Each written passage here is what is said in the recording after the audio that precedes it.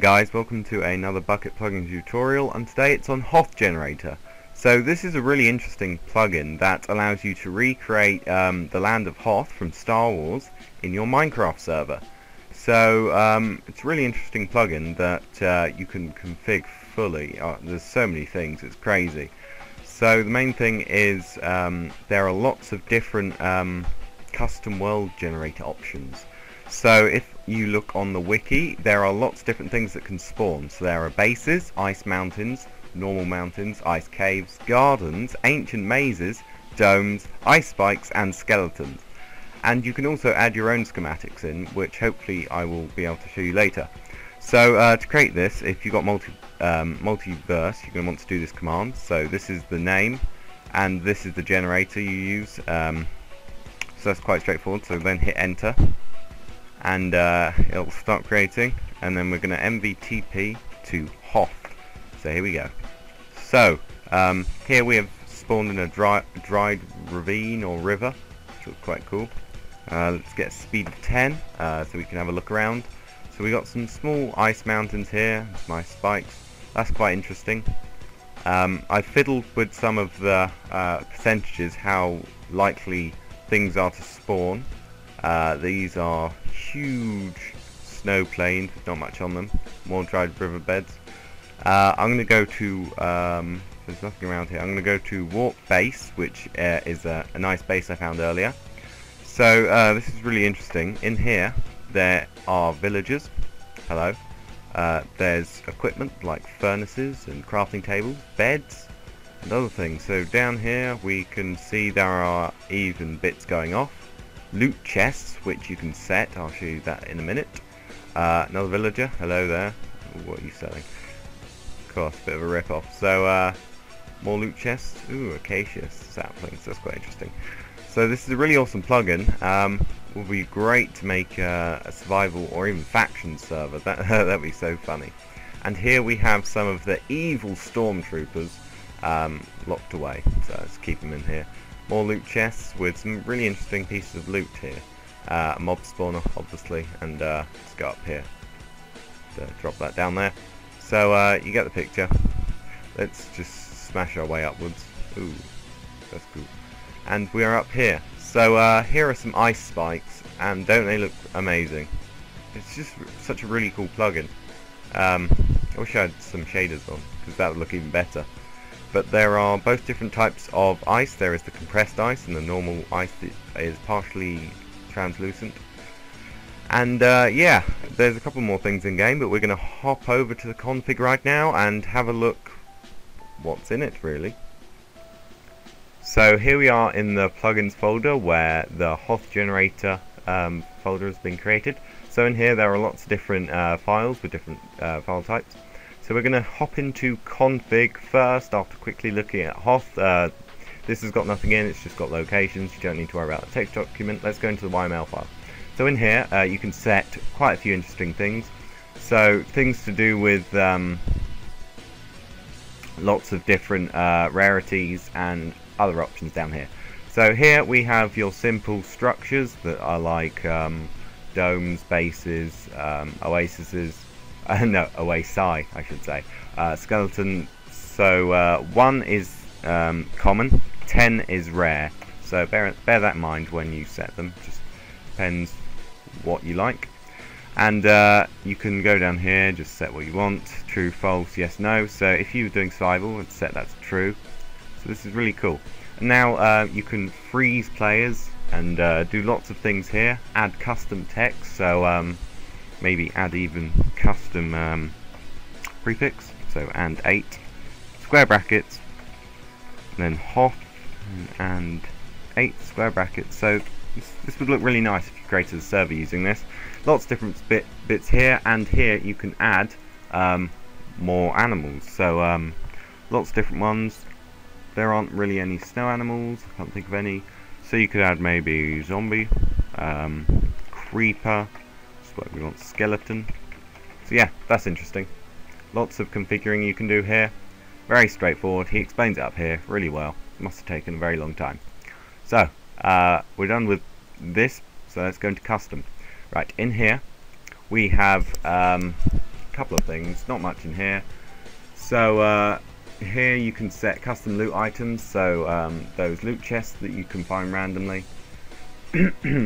So here, if you copy and paste this, it's much easier to get the formatting correct. So maybe diamond, the material ID, so what's that, 264, 264.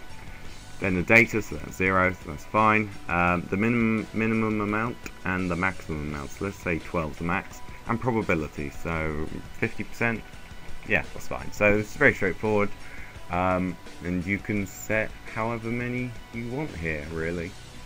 So you can even set this to custom names. So if I do it again, let's just copy and paste this, and stone block. If you don't leave a space there, that will mess it up. So if I set this to stone hat, so you can set the name to whatever you want and it will not mess it up, so that's nice. Example.sm now. So this looks really confusing. God, look at this, looks like binary. So scroll up, here we go. So this is to do with schematics. I'll be looking into this soon, and you don't need to really do this yet, but let's go into ores. This is quite simple. You can change which ores spawn and which don't. So iterations is the number of veins per chunk. Max height, you know that, it's very simple. Data 0, because they haven't got like :1 ores, so that's interesting. And yeah, you can change that if you wish. Maybe we could make gold ore a lot more, so maybe 40, and more iterations, 20, it's just whatever you want. So basically change these N2 columns, amount, max height and iterations. Are probably the ones you're going to want to change. So close that, and let's go in game to sort one last thing out. So we're back in the game now, and here I have downloaded a lovely snow speeder. So what we're going to do, we're going to add this to the custom terrain generator so it can randomly spawn. So what we're going to want to do is select cuboids. So let's go to this point like so, and go all the way up here like so. So this is similar to another custom terrain generating plugin, so you can add your own bits and bobs.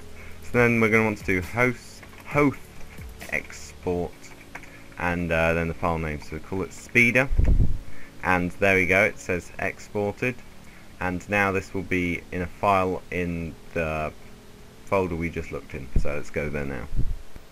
So in the custom file now, we look in the example.sm, and this is what we want it to look like. So this is just showing us what we could put it like. So if we close this down and go in speeder, first of all you're going to want to rename it to speeder.sm. So it's very important that it's an SM file or it won't be able to read it. And then you click edit, and whoa, look at all those zeros, oh my god, it's crazy. So it's like binary, oh my god. So ignore this, that is just what it is made up of. What we want is this part here. So if we do look in, where is the example.sm, here we go. So here we write the numbers that we want. So you can just put numbers here depending on what rarity you want. So let's use example as an example. So so look at some of these numbers and recreate them. So maximum loot, yep, 2 seems legitimate, and 25 maximum. So you can change these. Make sure you get everything right.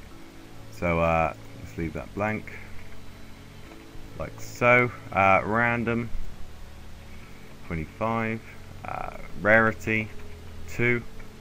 So in the example.sm it actually tells you. So here we go. Random must be above 0 and below the rarity value. Okay, so yeah, so we need to set this to about 200 or 50. Just depends what you want. It's very simple. So make sure you keep going back to this to make sure you are doing it correctly. So we've done everything here.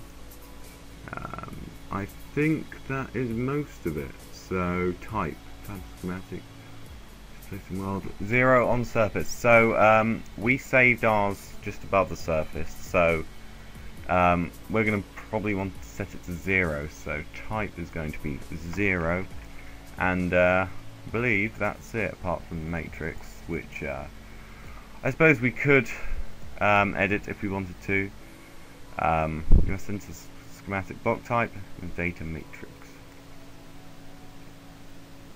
So yeah, can do that if you want. I'm going to leave it blank for now, but there you go. That's how you do everything. That is everything, I believe, in the config files, and that is basically the whole plugin. So if you've got any confusion, try the developer. If I don't know how to solve it, he's worked very hard on this plugin, and I can't wait to see what he adds to it, because at the moment it's really cool. I mean, look at those mountains, they just look really nice. So I've got exams soon, as I said. Make sure you subscribe. I'm nearly on 2,000. I might be by now, or I might be a few off, so get subscribing.